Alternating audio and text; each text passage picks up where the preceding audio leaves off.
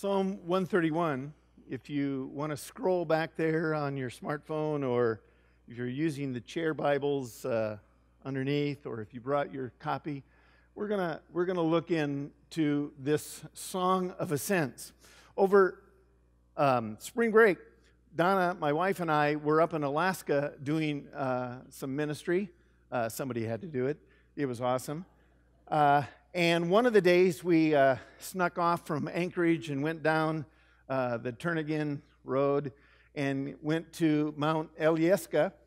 And there's a tram there that goes up 3,900 feet to a restaurant where you can watch the skiers go by. And so we spent an afternoon just having a great time. Somebody asked, well, did you go skiing? I said, well, I do not wish to break my leg. And so it was great. And as I was preparing for this talk, I thought, wow, people sang this as they were going up to Jerusalem. Jericho, 700 feet below sea level. Jerusalem, 1,300 feet above sea level. You got to walk up to Jerusalem from almost every direction.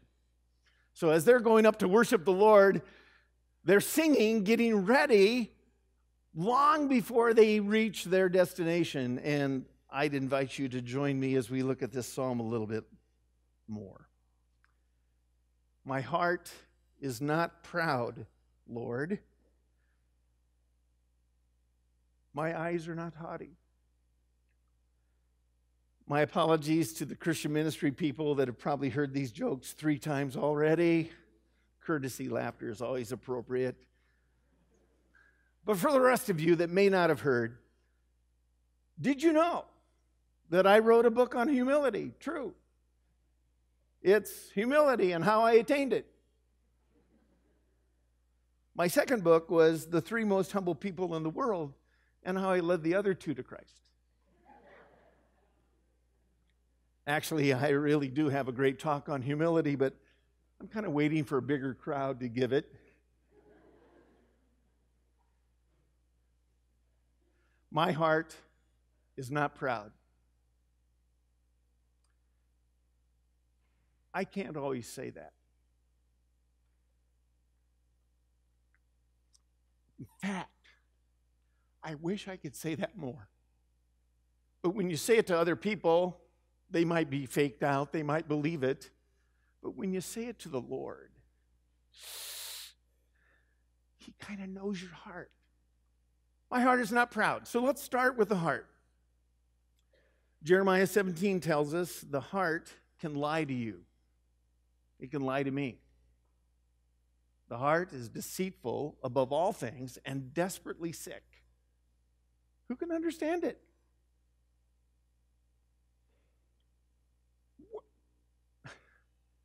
So my heart can lie to me. Okay, it's been a while since I've been in the dating circuit other than to my wife. We try to have a date every week. But, you know, your heart can lie to you. And when your heart's lying to you, it's easy to lie to other people. So David starts out, my heart is not proud, knowing that his heart can lie to him. And his son Solomon said a proverb in Proverbs 4:23. It says this, watch over your heart with all diligence, because out of it are the issues of life. Jesus built on that and said, you know, whatever your heart is full of, your mouth and life will express. Because in Jesus' day, religion and belief was external. If you did the right things, come to chapel, you know, spiritual giants, chapel dodgers, spiritual giants, chapel dodgers. This external thing can fake others out, and sometimes we can even lie to ourselves. So we got to watch over our heart, because the heart can lie to us. It needs to be guarded. And Jesus said, what your heart is full of will be expressed in your behavior, in your speech in what you look for, which is what the second line says, my eyes are not haughty. Turn to somebody and give them your best impression of haughty eyes.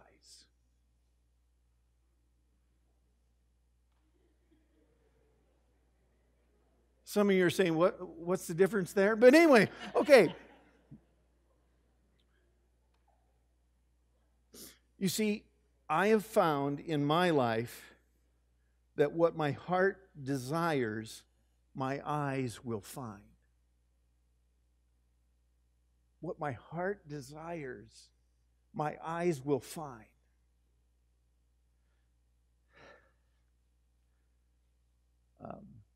For a good number of years when I taught in Omaha, I went to the, on 5:30 on Friday mornings. Whew, there's no intelligent life form available at that time, but I was in a Bible study, and on Creighton University campus, the athletic director was a really good Christian, and he hosted our Bible study, and there was one of the guys in that group, and he was a junior high wrestling coach. And he gave an illustration that's just helped me. He says, one of the things I try to tell my wrestlers, that when they're in a tough spot and the other person almost has them pinned, he would yell from the sidelines, look away, because if you look into it, you're pinned. But if you look away, it often will slip off. My heart is not proud. It can lie to me. I need to guard it, and I need to know what it's full of, because my eyes are going to look for that. And you know what? Sometimes you just need to look away. I don't know what the Holy Spirit would speak to you about in that, but you know, there's a lot of things that you can look at that fill your heart with the wrong kind of stuff. He goes on. He says, I do not concern myself with great matters or things too wonderful for me. I think what David is trying to communicate is, I'm not trying to replace God in my heart. Do you know people that basically my heart would love to replace God, and either in ignorance or arrogance, I look for it. I don't say that gladly. It's shameful. But I think I have friends that could join me in saying, oh, Lord, prone to wander. Lord, I feel it, prone to leave the God I love. Here's my heart. Oh, take and seal it. Seal it for thy courts above. Prone to wander. You know, I tease sometimes, you know, that I checked to see if there was a vacancy in the Trinity, and I found out there was not a vacancy in the Trinity, so I did not apply. You probably shouldn't either. My heart's not proud, Lord. My eyes are not haughty. I don't concern myself with great matters or things too wonderful for me. But, wow, here it turns. I have calmed and quieted myself.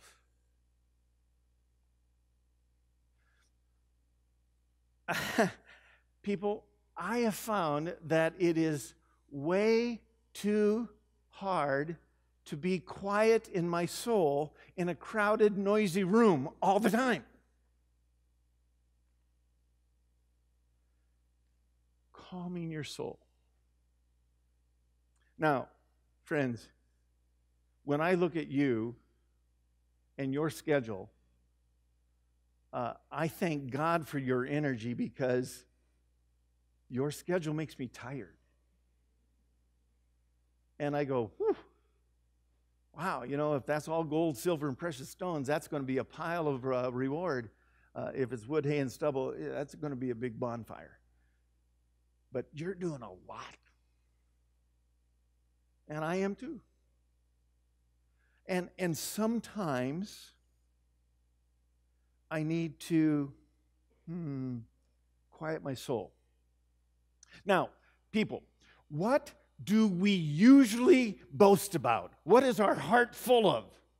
Well, Jeremiah, the weeping prophet, he talks about three things that we fill our heart with, and then one that we should. So 3 plus 1. I think that still adds up to 4. But anyway, 3 things. Let not the wise man boast of his wisdom. Did I mention that I'm a professor? It is easy for me to fill my heart with, I know a lot of stuff. I like Lola May, the teaching professor of years ago. She said, when teaching, know your stuff. Know whom you're stuffing, and stuff them elegantly. It's kind of a life quote for me. So I can find that my heart is full of boasting about wisdom and not understand a biblical mindset is, hey, you brainiacs, compare your knowledge to God and you're going to feel like a mental midget. You're going to feel like, oh, I shouldn't really boast of my knowledge, my place. I am, a doctor. What's that PhD mean? Just piled higher and deeper stuff. Let not a wise man boast of his wisdom. Let not a strong man boast of his strength. You know, a lot of sports, a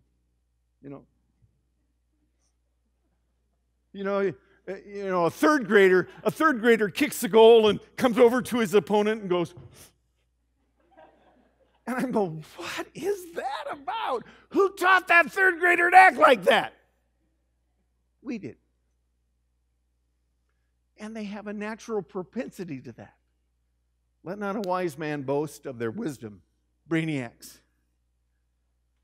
Let not a strong man or woman boast of their strength, the jocks and jockettes. Let not a rich man boast of their riches, the wealthy, the comparative, climbing, successful class. So what should you boast about? What should you fill your heart? Now, frankly, friends, I'm paid to have knowledge. I'm hoping that I have the fear of the Lord so it becomes wisdom. I enjoy strength. Being able to sing a song of ascents while you climb up a hill is a good goal for my exercise level. And frankly, I like money. One of the students and I, Lucas and I, were talking about, the Starbucks card that he has. I fully affirm his addiction. I tell Donna, coffee drinking is my only addiction. Well, maybe lying too, but anyway, what are you filling your heart with? What am I filling my heart with? Oh, Jeremiah continues, but let him who boasts, it's okay to boast, but boast about this, that you know and understand me, that I am the Lord, who's loving kind, and you go, whoa. So you and I should boast about knowing the Lord. And you know what? A quieted soul knows more about the Lord than a clamored soul. A crowded, cluttered heart and life often leaks the knowledge of God, and there's not a fear of Jesus. So the psalmist continues, like a weaned child with its mother, like a weaned child, I am content. Now, it's kind of an earthy illustration, isn't it? So, so rather than embarrass myself by giving an illustration that I've observed and, it's kind of hard to talk about, I went back to C.H. Spurgeon, the great preacher. He says this: the Easterns put off the time of weaning far later than we do. And we may conclude that the process grows none the easier by being postponed. So you got a 4, 5-year-old, 6-year-old kid just being weaned from its mother. He continues, time brings alleviations to this boy.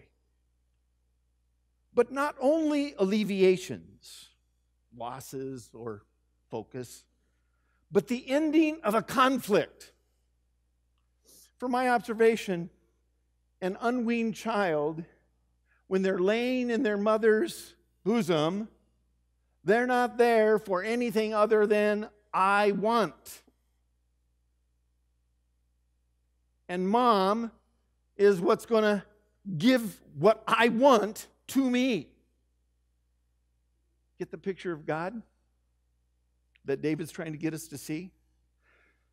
One of my friends, way back when he just had become a Christian, he was praying. He says, oh God, so many times I come to you with a mouthful of give me and a handful of grab. And I think that's what David's saying here. Spurgeon continues, he is no longer angry with his mother, this weaned boy, but buries his head into that very bosom after which he had pined so grievously. He is weaned on his mother rather than from her. When we quiet our soul, it's not so that we would be separated from the provision of God, it's that we would lean in. I want to lean in to the Lord. I don't want to be separated from, I need Jesus. You do too. I don't want to be weaned away from him. I want to be able to be quiet and lean in. Now, how do you do that? Couple ideas, practical. The old idea of a quiet time is a good anchor. And don't just do the 5 minutes, nod to God, and then I'm gone. Try to have an extended quieting of soul. Spend some time reading the Word. Spend some time talking about what you read about. Quiet your soul and get your soul over-focused on the Lord. That's the first thing. Second thing, go to sleep with the focus in your heart upon Jesus. Because what you go to sleep thinking about is usually what you think about all night. Third, seek to see the Holy Spirit often during the day. So, 1, quiet time. 2, go to bed thinking on Jesus. 3, look for the Holy Spirit's work. Do God sightings and say, I see Jesus. There he is in the face of my friend. Wow, I didn't see that coming. No, that's a God sighting. We were meant to live the life of Christ, and that's what I want my heart to be full of. And so the final exhortation is, Israel, put your hope in the Lord, both now and forever. You see, we often talk about knowing Jesus as, pie in the sky, by and by. For now, too. So, here we go. Not a proud heart. Not in haughty eyes. Not in self-praise. Not in a grasping hand. No. Knowing God. No. Trusting God. Yes. Whatever God wants for me. That equals hope. Yes, let's live that out. So here we go. Where are you today? How's your heart? Need a little heart maintenance? I do. Heart maintenance happens often through prayer. But some of you need to connect to the Lord, and you need to have your heart changed. You need a transplant. You can't just put in a pacemaker. You need a transplant. You need to believe in Jesus as your Savior. Can I say that directly to you? Oh, dear friend, don't study at Trinity and not know the Lord. Don't learn all about Him and not believe Him for what He's done and what He can do in your life. Believe in Jesus for your salvation. And if you haven't done that and you've been being nudged forward toward that, don't leave this chapel.